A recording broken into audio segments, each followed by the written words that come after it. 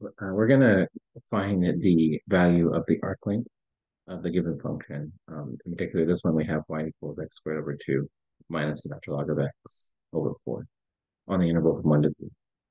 So you may recall that the arc length is given by the relationship of the arc length, right? So that we have the square root of 1 plus the derivative squared of the function f. In this case, f is this y of x uh, dx in this interval.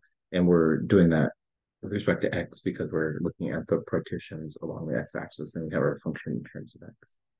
Okay, all right, so let's go ahead and I like to calculate kind of like the stuff underneath the square root first. I find that plugging it in with the integral and writing all that kind of makes things convoluted. So just for the sake of simplicity, I'm going to calculate the derivative, then square it, and then add 1 to it to see if I can simplify it before I plug it back in. Okay, so we have y prime of x is equal to using the power rule, bringing down the 2. The 2's are going to divide out. And I reduce the exponent on the x squared to 1, or by 1, I should say. Okay, and then the derivative, the constant term 1/4, this comes out in front. And then the derivative of the natural log is 1 over x.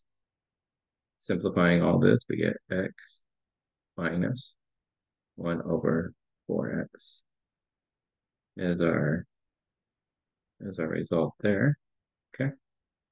So now we have the y prime, we're going to square this function. Okay. So now let's look at what does y prime of x squared look like. Well, that would be x minus 1 over 4x squared. Okay. So let's FOIL that out. We have x squared multiplying x times x, if you can imagine two of them, minus, um, there's going to be an x times 1 over 4x. So it's going to give us a 1, 4. And then you're going to have another x times a minus 1 over 4x. So it's going to be a minus 1/4 again. And then you're going to have a minus 1/4 x times a minus 1/4 x. So it's going to give us plus 1 over 16x squared. Okay. Simplifying that a little bit more, we have x squared, a half, minus and a minus make that a half, minus 1/2 plus 1 over 16x squared.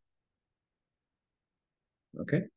And then we still have, so that's this term all squared now. And so now we have to worry about the plus 1.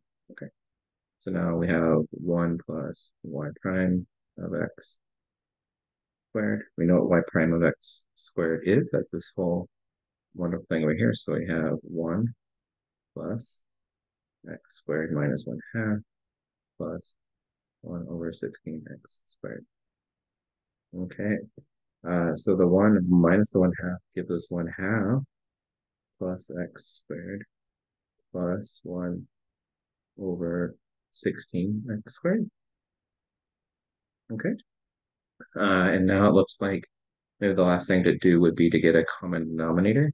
It looks like 16x squared will do it for all of the terms. So if I look at what do I need to multiply each of these by, I would have, well, 1/2, it needs to be multiplied by 8x squared over 8x squared plus, well, 16 x squared doesn't have either of those. It's going to need a 16x squared and a 16x squared to match the denominators. And then, of course, the plus 1 over 16x squared. It doesn't need anything, so it's got that. Okay. Combining like terms, it looks like we have a 16x to the fourth. So I'm going to write them in standard form. So highest exponent is 4. So 16x to the fourth looks like plus 8x squared. Looks like plus 1. All divided by 16x squared. Okay. Now, what I notice here is this is an x to the fourth, and that's 4, or 16 is a perfect square, right? So that's 4. And then we have a double the normal amount here. So this looks actually like a perfect square trinomial of the form of 4x squared plus 1. In fact, that's exactly what this factors to. So this is 4x squared plus 1 squared divided by 16x squared. And so this is a really nice form because the square, we have two perfect squares here. And so now that we have, going back up to our integral here, we want to take the square root of this, and since these are both perfect squares, the square root and the square will cancel each other out. And so the length then, equal to the integral from going back up to original problem, was 1 to 3 for limits of integration. And so we have the square root of 4x squared plus 1 quantity squared over 16x squared dx, canceling out the square roots. And assuming on the interval from 1 to 3, these are all positive, so we don't need to worry about the absolute value. Okay, so the integral from 1 to 3, we're going to get 4x squared plus 1 divided by 4x squared dx.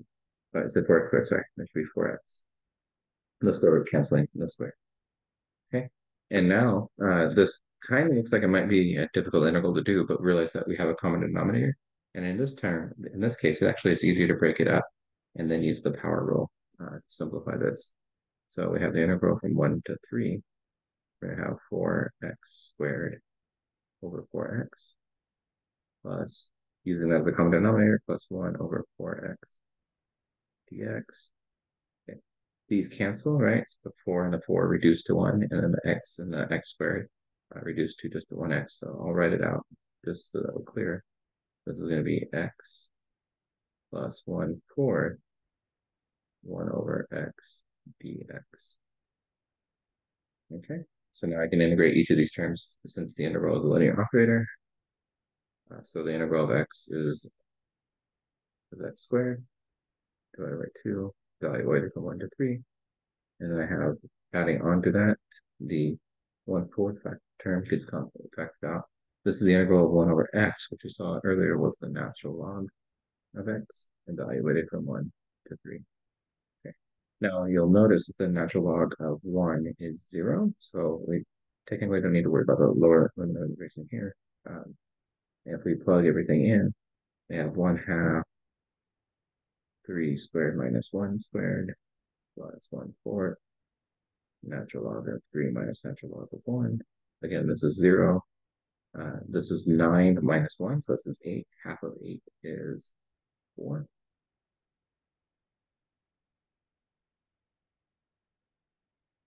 Okay. And then we have 4 plus 1/4 natural log of 3. Okay, so we could simplify it a little bit more. We could factor out a common term, or we could use this up here as an exponent. But that is good for now. I hope that was helpful, and I'll see you in the next video.